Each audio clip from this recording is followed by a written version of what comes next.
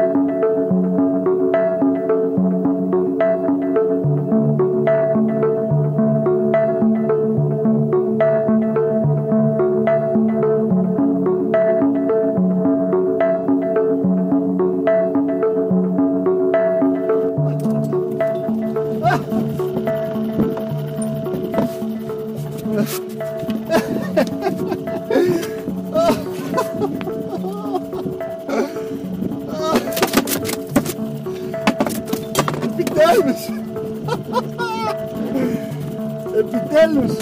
Μετά από πόσα χρόνια ψάρεμα, η πρώτη μου συναγρίδα. Επιτέλους!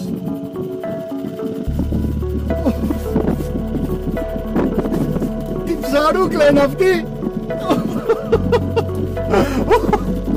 Δεν υπάρχει. Πω πάω να φύγω. Ώστε έτσι είσαι από κοντά, Σιγά τίποτα ξανά. Χαίρομαι πολύ.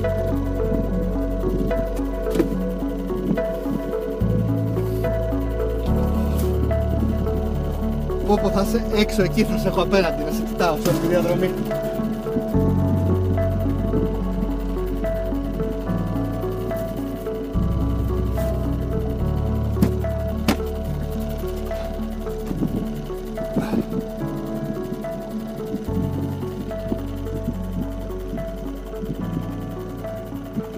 $5,600, 5,5.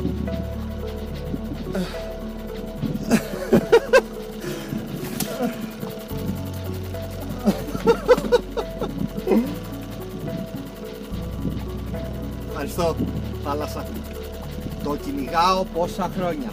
Συνέχεια το βλέπα στο βυθόμετρο σε σημεία που είτε είχε τρελά ρέματα και δεν μπορούσα να το προσεγγίσω, είτε πολλές φορές αδιαφορούσα γιατί ίσως δεν είχα το σωστό δόλωμα. Δεν ψάρευω και με ζωντάνο, δεν συνηθίζω. Με τη σιλικόνη τελικά έγινε η δουλειά. Χρόνια το κυνηγάω, χρόνια και δεν μου καθότανε ποτέ. Ίσως έτσι να σας θύμισα λίγο με τον τρόπο τα συναισθήματα εκείνα τα πρωτόγνωρα όταν βγάλατε και όταν είδατε την πρώτη σας από κοντά. Αλλά για πρώτη συναγρίδα 5,5 κιλά νομίζω ότι είμαι υπέρ ικανοποιημένος. Και γι' αυτό είναι το ψάρι. Η ψυχοθεραπεία μας είναι αυτές τις στιγμές που βρίσκουμε εδώ μέσα, που είμαστε εμείς το καλάμι και η θάλασσα και δεν μας ενδιαφέρει τίποτα άλλο. Αυτό να προσπαθούμε, να μην σκεφτόμαστε τίποτα όταν μπαίνουμε εδώ μέσα. Ούτε προβλήματα υγείας, ούτε προβλήματα οικονομικά, ούτε κορονοϊούς, ούτε τίποτα.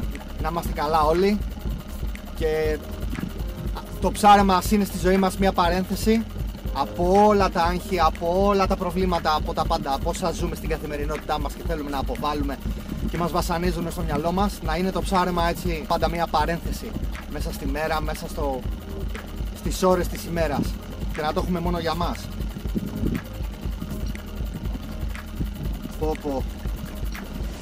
Πως χαρούμενο με έκανε, δεν λέγεται.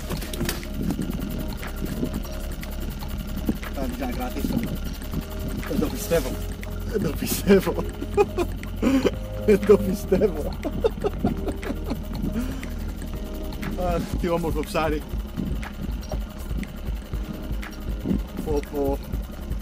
Τι όμορφο ψάρι. Τι όμορφο. Έφυγα. Λοιπόν, αυτά στα λόγια μου. Έφυγα.